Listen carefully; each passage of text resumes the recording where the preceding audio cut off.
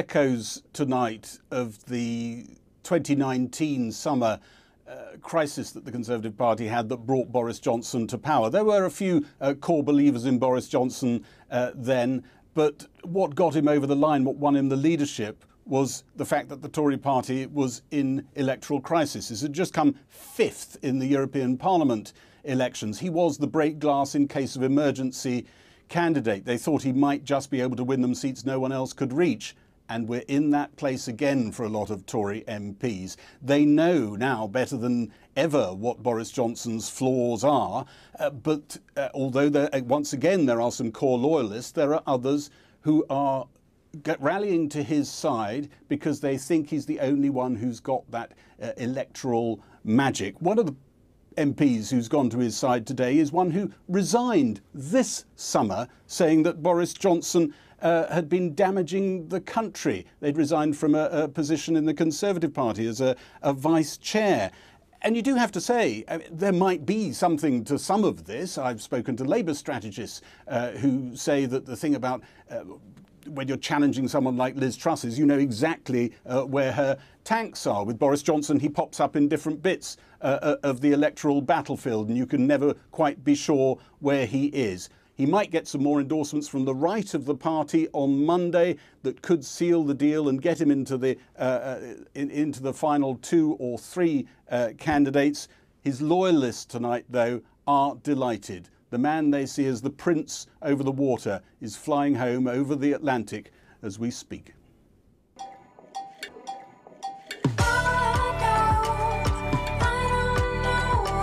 A beach club in the Dominican Republic, where Boris Johnson was snapped on holiday.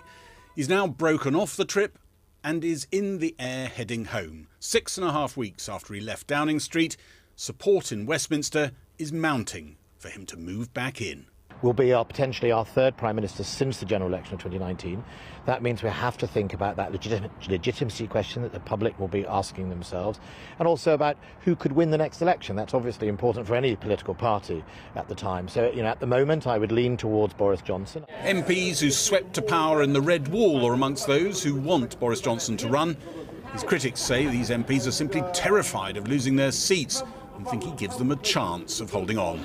They say the scandals that brought Boris Johnson down were blown out of proportion. I don't believe that Boris Johnson is dishonest.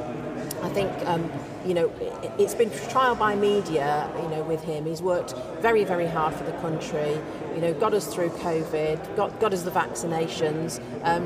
He's got great vision. I think a lot of people are worried at the moment. People have seen the polls move very rapidly, very quickly. And I think people are just reaching for something that they know. They're panicking. I think that's some truth in that.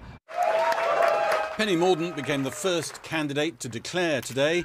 Her supporters say she has a better chance of uniting the party than the other 2 likely candidates. But she was in the failed Liz Truss cabinet. She was round the cabinet table. She was in the room. Yeah, and she was part of the cabinet collective responsibility. And I wasn't in the cabinet to know what discussions happened, who tried to persuade the Prime Minister or the Chancellor to take. Well, apparently nobody did. Well, I don't know. I wasn't there. And Penny Mordaunt would have told us, I think, if she had. I haven't asked her, but I am clear moving forward. But before you move forward, Rishi Sunak said during the campaign that what Liz Truss was proposing was fairy tale economics, and Penny Mordaunt supported Liz Truss.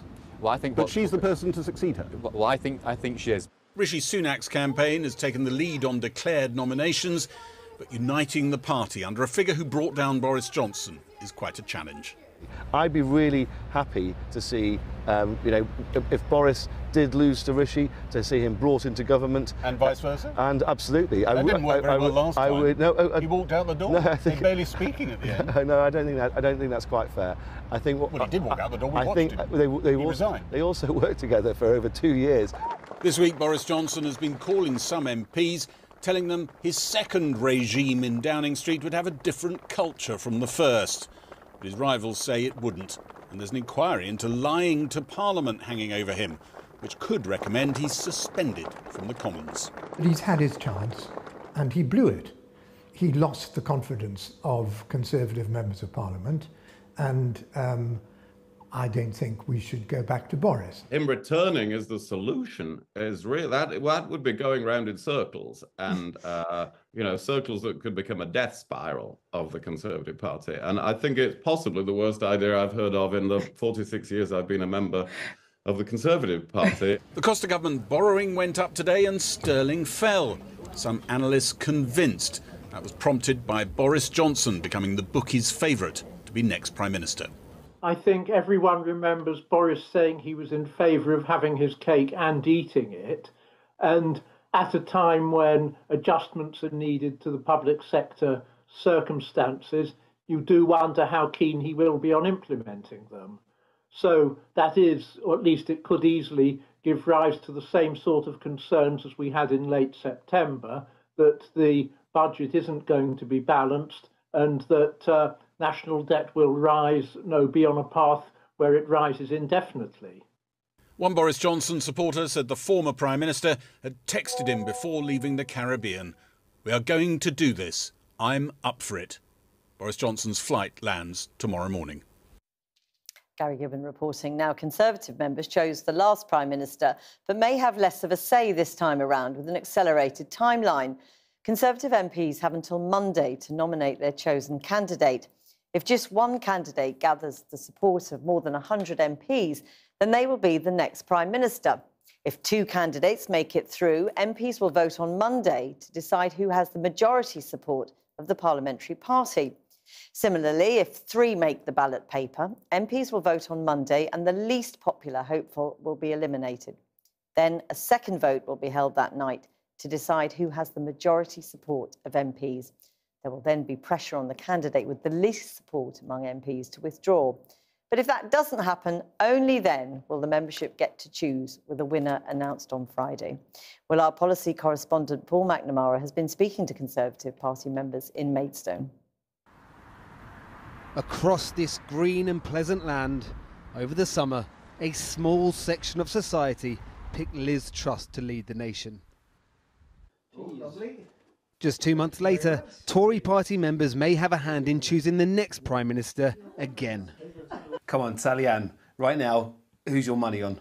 I'd like somebody who's going to unify the party. I'm not going to say her absolute name at the moment. I am backing Penny Mordaunt. OK, Robin? I'm still waiting. We voted for Rishi Sunak last time, so he must be a contender if he wants to stand. How important is it that this does go to the membership in some way, shape or form? I think it is important.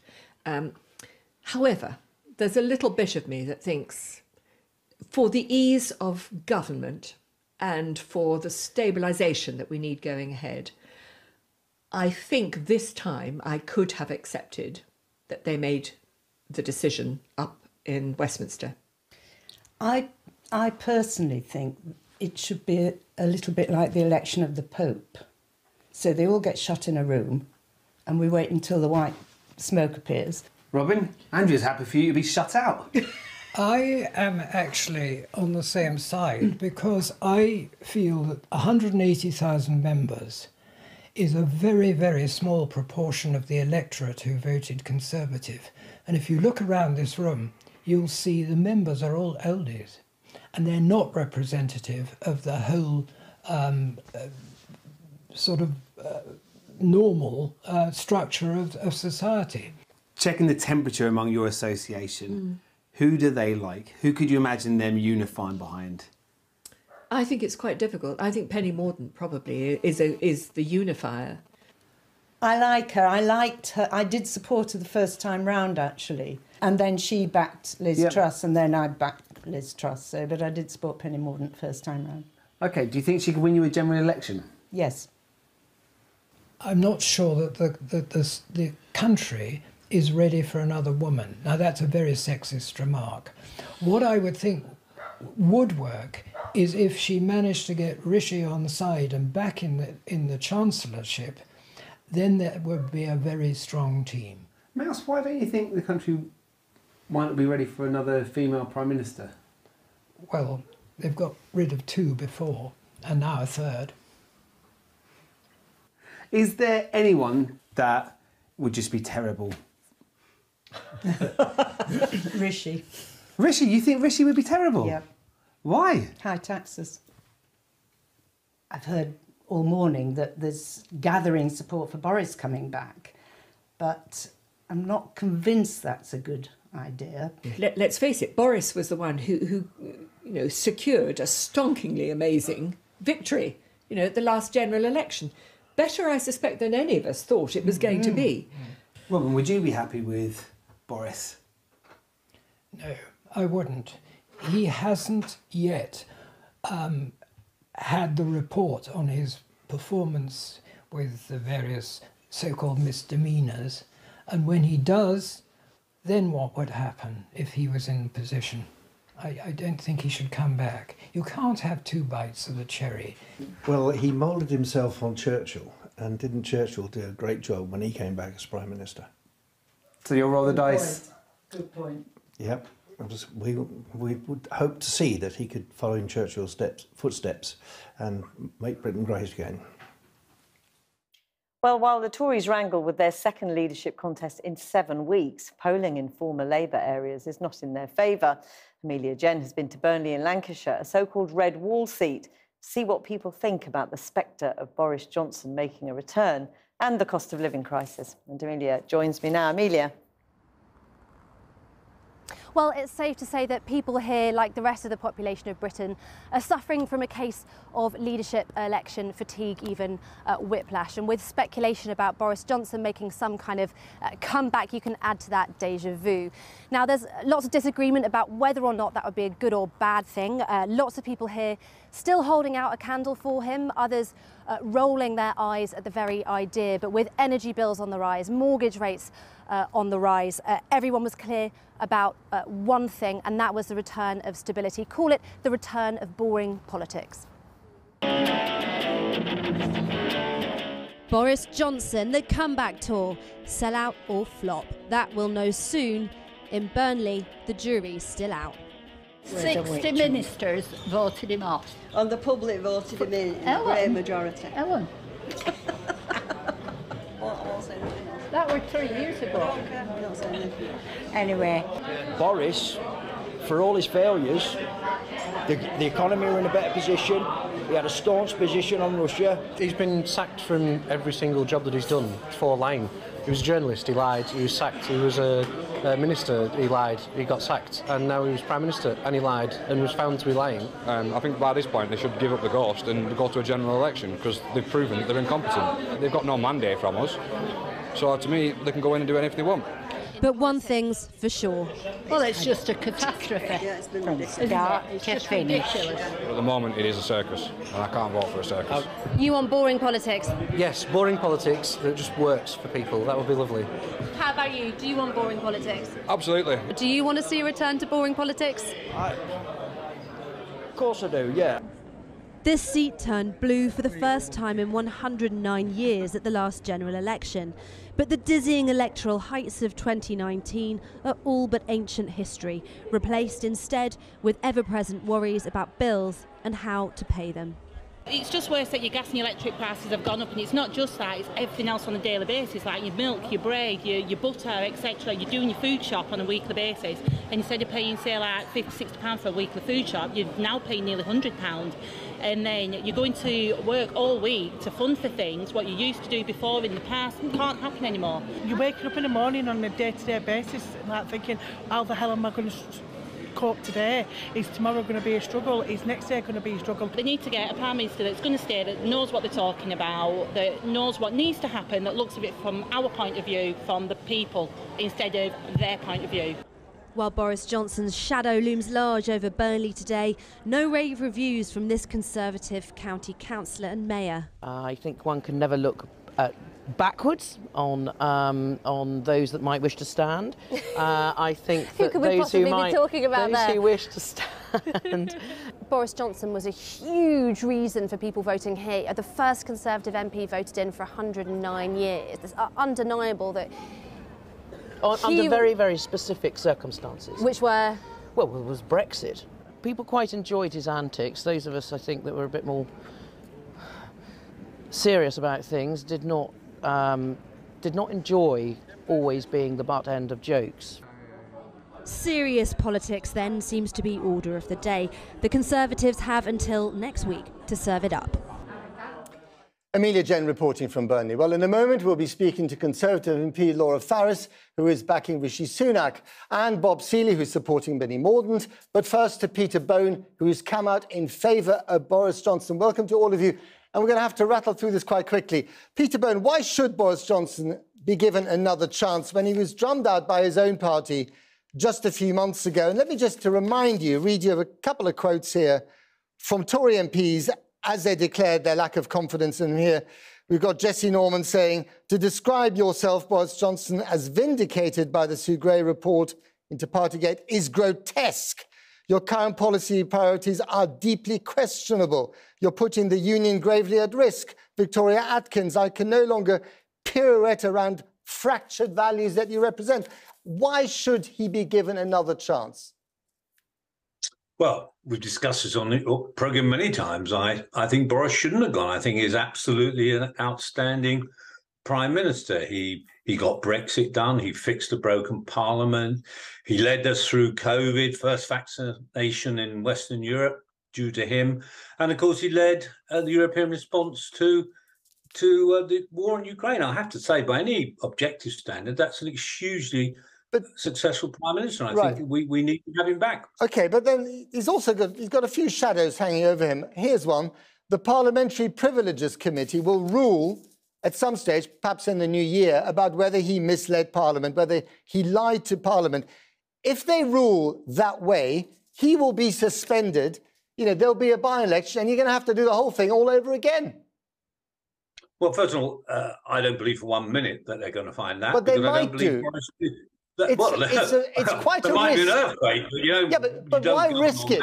Why risk it and subject the nation to this psychodrama all over again? No, he's an outstanding Prime Minister, and certainly here in Wellingborough, all the emails coming in from me, from Conservative supporters, want Boris back. When I wandered around the town today, people were coming up and saying, bring back Boris.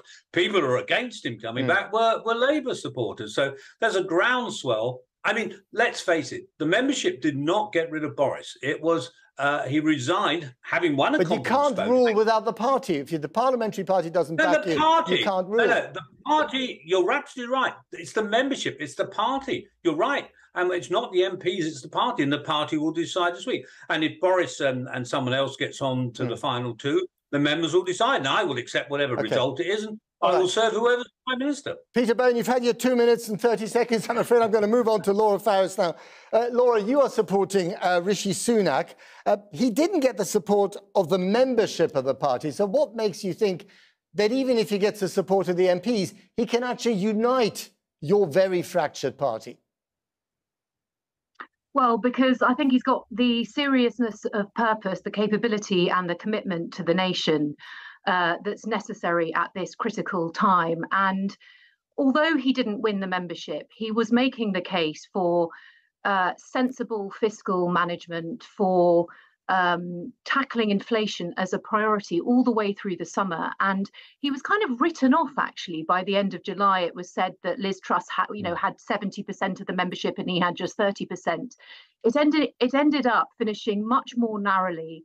And I think it's true to say that the more the membership saw of him through the various hustings and over the course of the summer, the more they accepted his argument. And I'd like to think that they will see it differently now in light of everything that's happened in the last few weeks. I spoke to Redwall Tory MPs yesterday in Parliament who said if Rishi Sunak is the Prime Minister, they are guaranteed to lose their seats.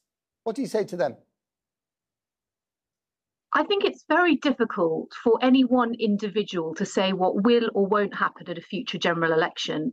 But what is clear is that unless we have a Prime Minister who matches the seriousness of the moment and who gets a grip on the economic crisis that we're in, then no Conservative MP has a hope. And I think he is, by a mile, the most skilled economist in the whole of Parliament, actually. OK, but is his real problem, actually, with the electorate, also with the membership, that he's just too rich, and he's too rich to inflict the kind of economic pain on people that he has predicted is now necessary?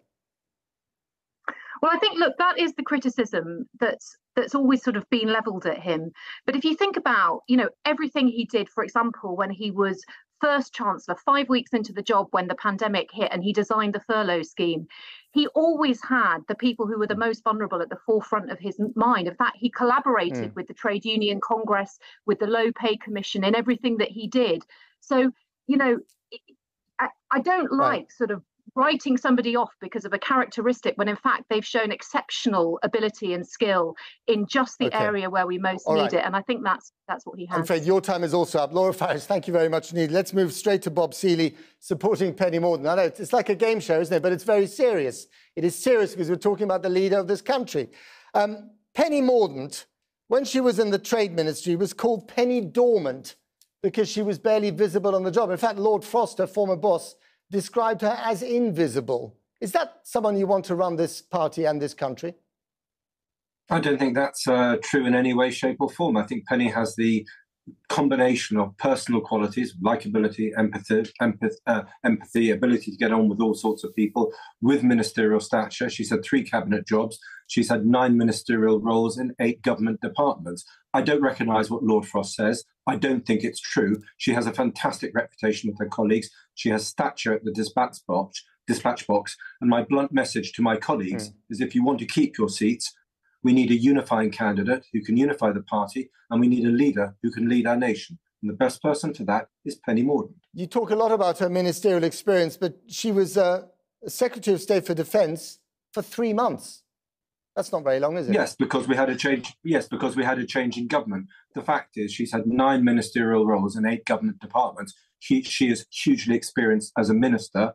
She has a very likeable and attractive set of personal qualities. She won her seat from Labour. She is well known in Portsmouth North, highly popular figure, great campaigner. She is exactly the sort of person who Redwall colleagues need because she effectively won a Redwall seat before the term was popular. She sat round the cabinet table when the so-called mini budget was tabled a few weeks ago. She did not raise her hands and object to it, like everyone else around the table, in a budget described as a fairy tale budget by Rishi Sunak. Why didn't she raise her hand? It's called collective cabinet responsibility. If every time you stormed out of a cabinet for everything that you didn't like, cabinets wouldn't last very long.